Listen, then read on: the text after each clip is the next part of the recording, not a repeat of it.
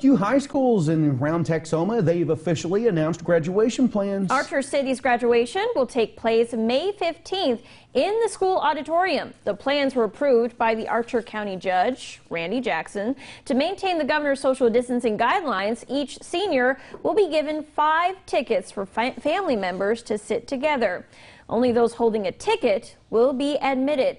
The event will be live streamed on the Archer City ISD Facebook page for those unable to attend in person. Jacksboro High School will hold graduation on May 22nd at Tiger Stadium. Seating will be limited to 50% capacity of the stadium. Now, at this time, each graduate can plan to invite 20 guests there. The move from the traditional location of the gym to Tiger Stadium will be to allow a greater opportunity for social distancing and to keep all who choose to attend as safe and as healthy as possible. Now, for those uncomfortable attending, the district will live stream this ceremony.